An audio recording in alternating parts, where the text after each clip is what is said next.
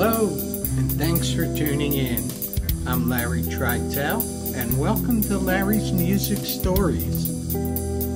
This is the story of a much-loved tune by Crosby, Stills, and Nash, Just a Song Before I Go. The song was written by Graham Nash and released in 1977 on the album CSN.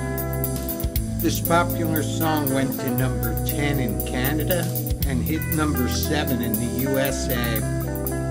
Being a Crosby, Stills, Nash song, the track features those great vocal harmonies we know and love, and it also features some exceptional guitar solos from Stephen Stills.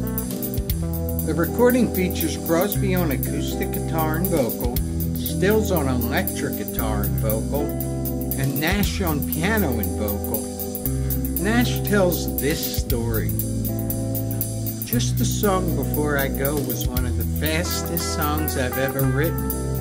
I was in Maui and had a couple of hours to kill before I had to catch a plane. I was staying with a friend who was a low-level marijuana dealer, and he said to me, "You're supposed to be a big-shot songwriter. I'll bet $500 you can't write a song just before you go." And he had no idea that he had just given me the title for the song. Nash sat down at the piano and he wrote the song in about 20 minutes. David Crosby said about it, "Well, you don't smart off to Nash like that. He'll do it." And this is the result. Fun fact, Nash has stated that he still has that $500 he won from the bet. How great is that? I hope you enjoyed this story.